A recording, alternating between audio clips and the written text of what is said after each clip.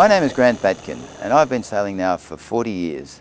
In that time I've owned a number of yachts and I've sailed many thousands of nautical miles. I've visited quite a few South Pacific islands and I've met some very interesting people and I've seen some very unusual cultures. I believe that sailing on a yacht is the only Sebastian of freedom that man has left, and having the ability to sail the oceans is one of the most rewarding achievements man can experience. Let me take you on a voyage to the Great Barrier Reef. Over the next 6 episodes we will travel up the east coast of Australia, visiting many ports and weathering many storms. Starting out from Port Hacking, we visit Sydney Harbour, where our crew, Peter, Mitch and Lewis, join the vessel. The next port is Port Stephens, where Gulliver sustains rudder damage in a violent storm and has to be hauled out of the water.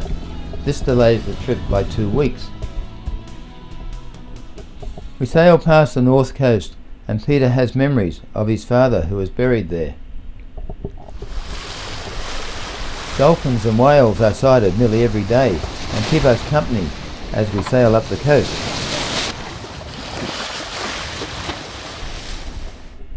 After a quick stopover at Mooloolaba, we cross the Wide Bay Bar, the southern entrance to Fraser Island and the Great Sandy Straits.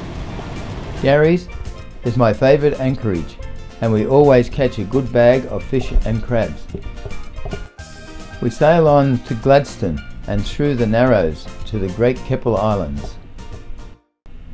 At Middle Percy Island, yachtsmen have been leaving memorabilia for over 50 years. We call in and see my friends, Loz and Nick, who are the caretakers living on the island. Next, we sail on to the Whitsundays and Ellie Beach for the annual fun race.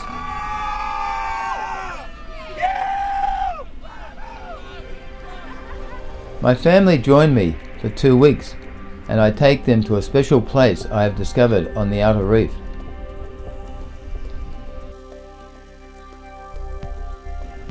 After seeing them off at Hamilton Island, my old diving buddies, Dick and Brenda Taylor, join me and we venture out to some remote reefs where fish are so tame they will let you stroke and hand feed them.